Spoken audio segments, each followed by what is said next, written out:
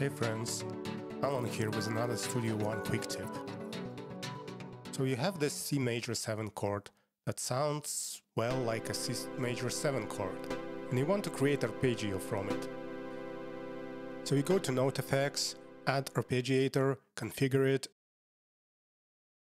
and you get this.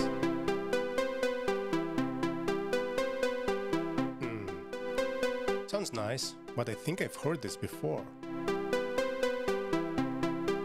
I'd like to make it my own. I can fiddle with the settings in the arpeggiator, but I can only get it that far. When I just started using Studio One, I looked around the context menus, etc., and concluded that it looks like my only option would be to recreate the arpeggio by hand and get it from there. Luckily I was wrong, and after a little more digging, I found that you can right-click on the part, go to Instrument Parts and render instrument tracks. And that will apply your note effects to the actual notes in your parts. You can also do this through the Event menu. And now you can take a generic arpeggio and make it your own.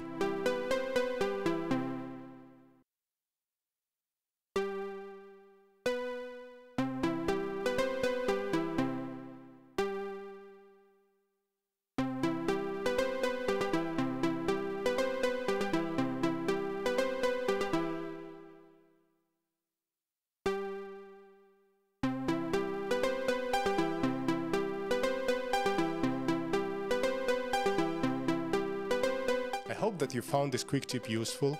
If you did, please like this video and share it with a friend. Check out other Studio One tips on my channel, I have a special playlist for them. And subscribe so you don't miss future tips. And with that, thank you for watching and see you next time.